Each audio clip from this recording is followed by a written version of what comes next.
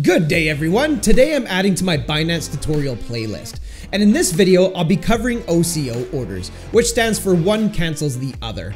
These order types allow you to set a take profit and a stop loss at the same time using the Binance spot market. I also made this video for my BitGet playlist, so if you trade over on BitGet and you'd prefer to follow along over there, I'll leave a link for that video in the description down below for anyone that might find that helpful.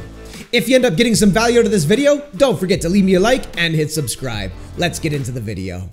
To set up an OCO order, I'll first need to get us over to the spot market. To do that, I'm going to come up here to the top of the screen, hover over trade, and then click on spot in this menu here.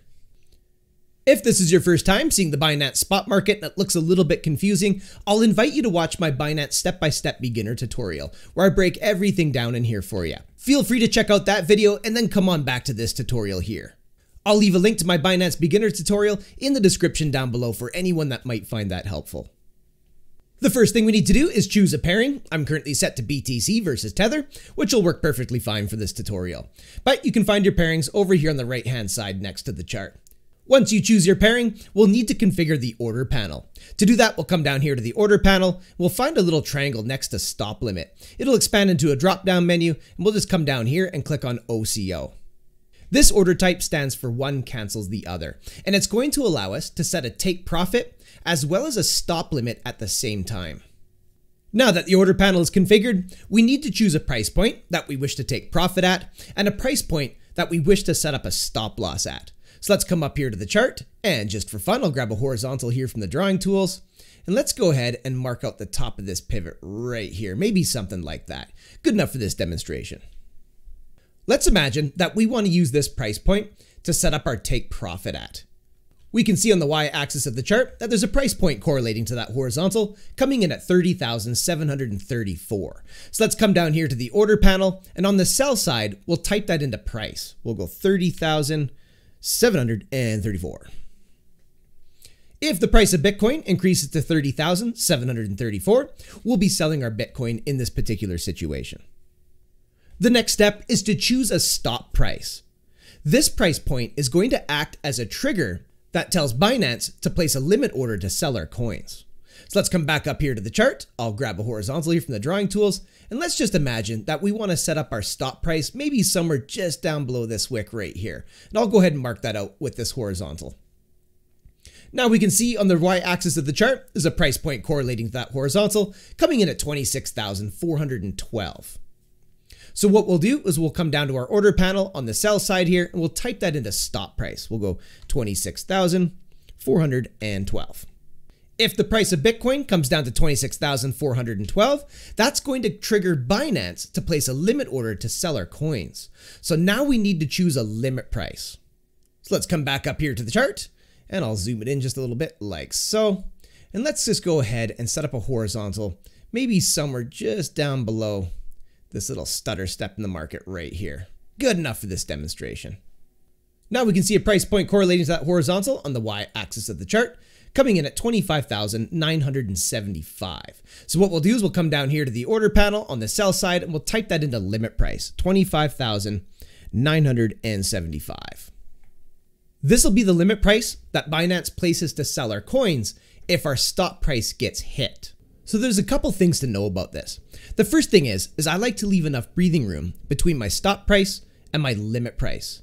That way, if my stop price gets hit, Binance has enough time to place my order to sell my coins at 25,975. If price action is moving really fast and manages to get below your limit price before Binance sells your coins, they'll just be placed as a limit order on the order book. You won't actually sell them. You'll be waiting for price action to bounce to come back up to your limit price before the order fills and executes. Now, Binance is really quick about getting these orders through, like most exchanges today. It's just something I don't like to leave to chance. The second thing to know is that your coins will sell for a higher price than your limit price if there's a better price available on the order book when your stop price gets hit.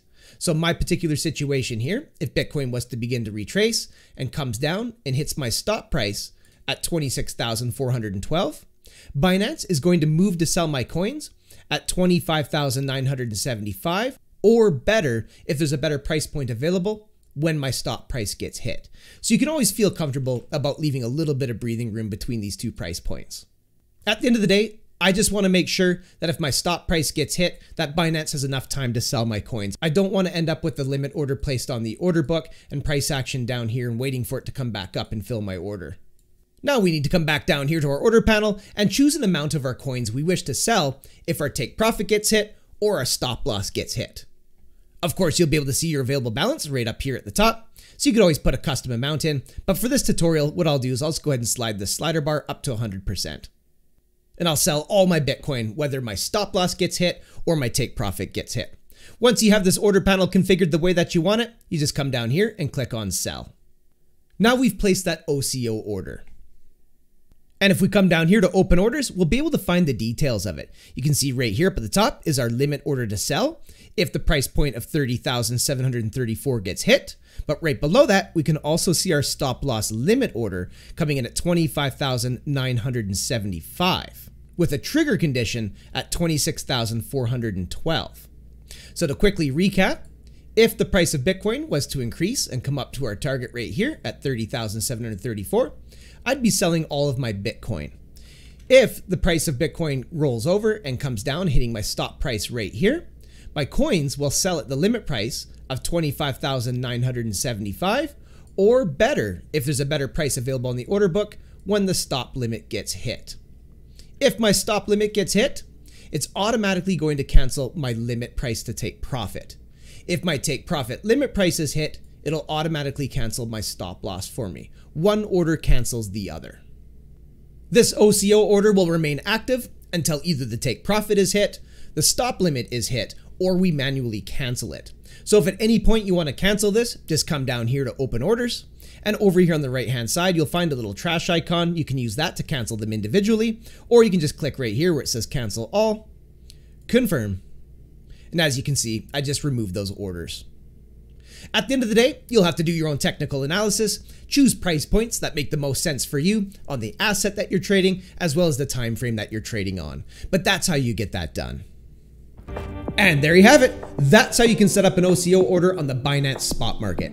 If you got some value out of this video, don't forget to leave me a like and hit subscribe. Also, feel free to check out my other Binance tutorials, which I've put together for you in a playlist on my YouTube channel.